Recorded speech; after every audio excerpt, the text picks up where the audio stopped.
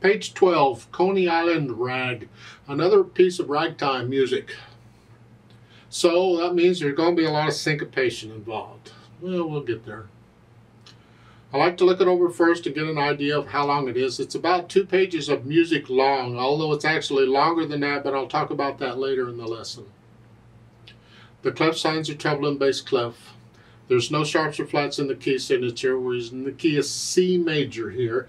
But go ahead and do the scales and arpeggios for C major and A minor, because A minor also has no sharps or flats. Just do the 1 octave up and down, fine. If you can play both of these, okay. You can try the 2 octaves, but it's really the trill and the tremolo exercises in those videos that will do you the most good. And 4/4 time signature, take it 1 hand at a time, make sure I understand what's going on. The right hand, and I connect everything at first if I can. Here, that's 1 and 2 and 3 and 4, and then once you come up, they're all black keys, so it's okay. Come up again, rest, and then we're back here, measure 5, all 8th notes. 1 and 2 and 3. Now you notice in measure 7, above the staff they have a 2 and a 1. The 2 is the finger number, because you're in this position. The 1 is an alternate finger number. So you can, if you want, rather than second finger, you can scrunch up and use thumb. This way you're using these fingers on both of these. And if it kept going up the keyboard, I would do that. I want the same fingering for each of these. But when it only goes this far, I'm just going to stay here. This is good practice. This is good exercise. Let's go down to the bottom of page 13, measure 31. We're here. This is similar to what it was at the beginning. And then here. Rest, and then what's up here? You can, if you'd like, prepare that here by using a thumb on the C. Here, and that way you just reach up. Either way works. I mean, the way that this is showy because you get to move. Hey, look at me, I'm moving. But otherwise, I would use a thumb on that. Here, and I probably will. Left hand, well, you start out with just whole notes, no big deal.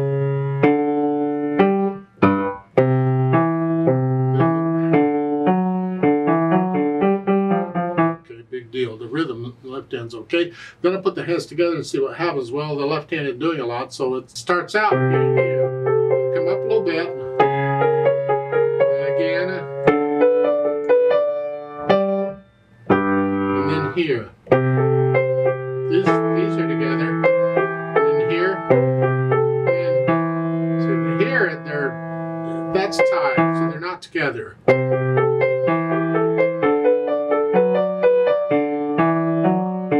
Through slowly, pretend that was slow, and I put the hands together, and then I go back over it slowly and carefully and get rid of the hesitations. Once I can do that, then I'll add in the articulation.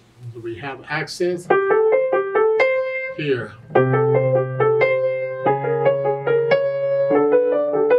staccato, I'm just on there and flexing off here, and then connect.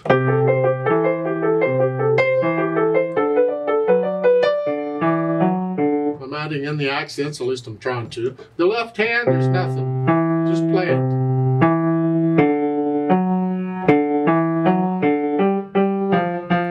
Put in the natural accents. 1, 2, 3, 4. Feel them? Put them in. If you don't feel them, try and feel them. They're important. So add in the articulation, and then once I can do that, then I'll think about the dynamics. The dynamic given applies to the melody, which is the right hand in this piece is here moderately soft in mezzo piano. It makes the accented note a moderately loud note. The left hand's got to be in the background. Then you have a crescendo in the second measure. Careful on these crescendos and diminuendos. You don't change where it is. You're still there. You change, or you start changing your louds and softs right after the crescendo. So the second measure, I'm still moderately soft. Then I get a little louder. Yeah, I can almost do this measure at a time. So it's and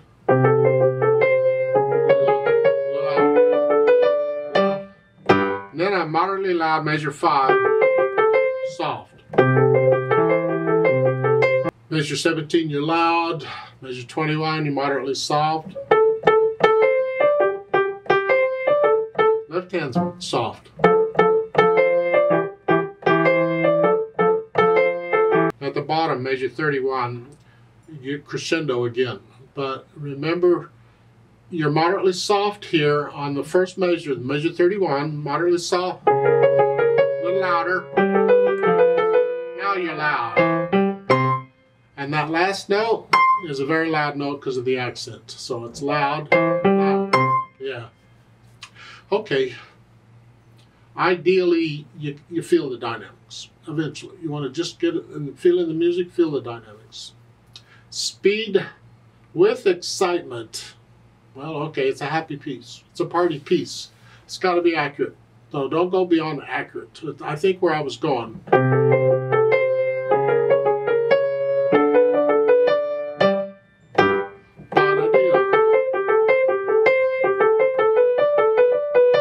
That's too fast. Slow down. So it's up to you. I don't know how fast you're going, how excited you're going to get or whatever. Now for when we go where, I call it the road map. Where do we go? You look at the end of the third line on page 13, there's a DS all coda. DS means go back to the sign. You got to go find the sign. Well, isn't that fun? Let's go hunting for a sign. And I see it at the beginning of measure 13. It's above the staff. It's a really fancy looking S thing. That's the sign, believe it or not. So when we finish the measure where the DSL coda is here, we immediately jump back to measure 13 and just keep going.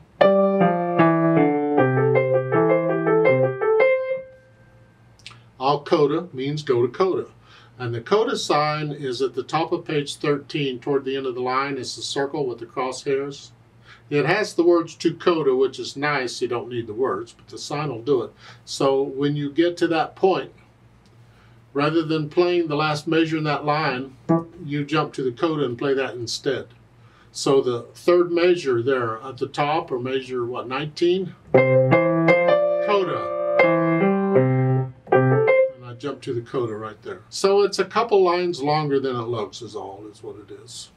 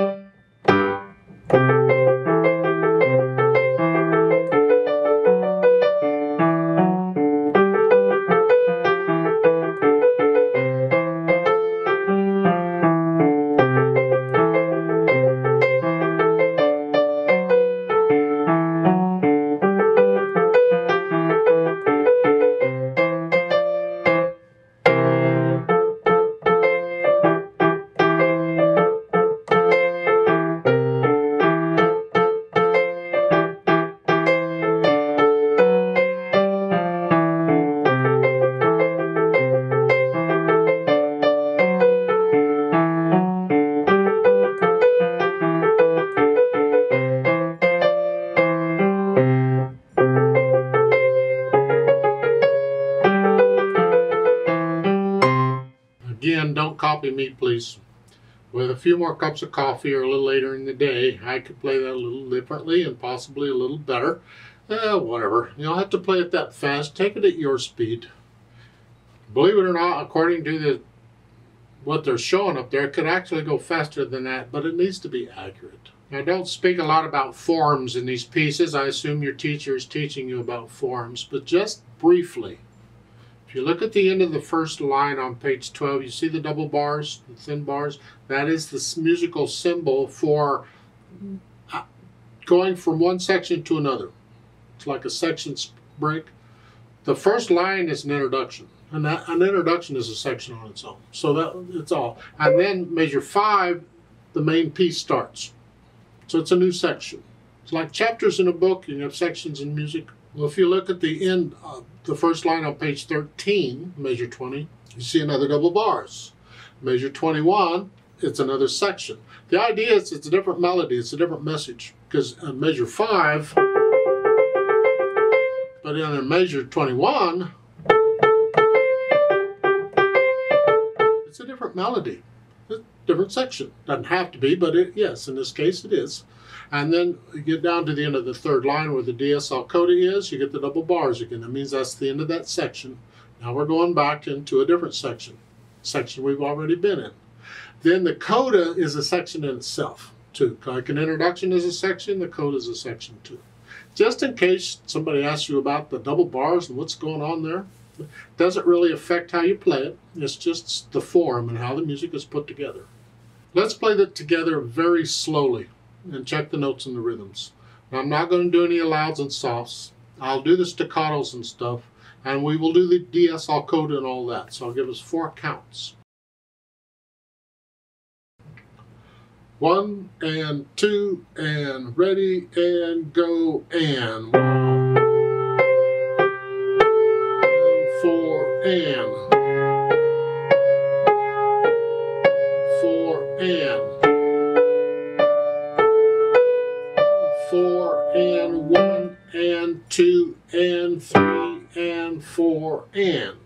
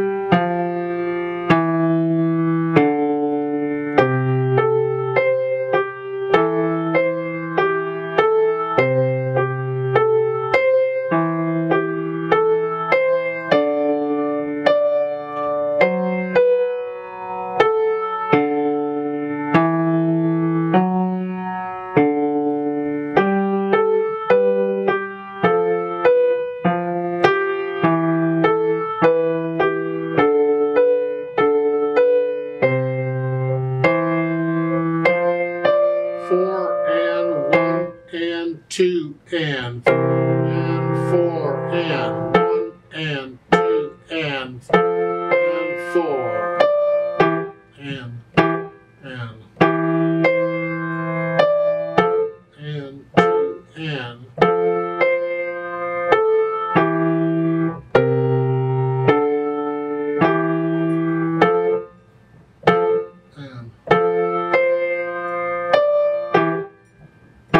and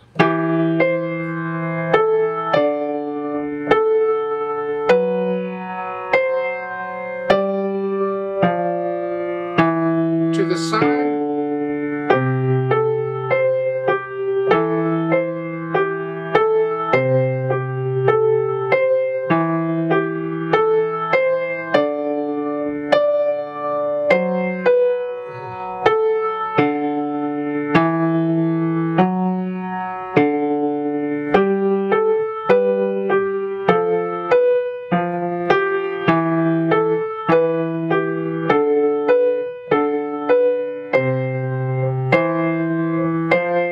To the coda, rest and 3 and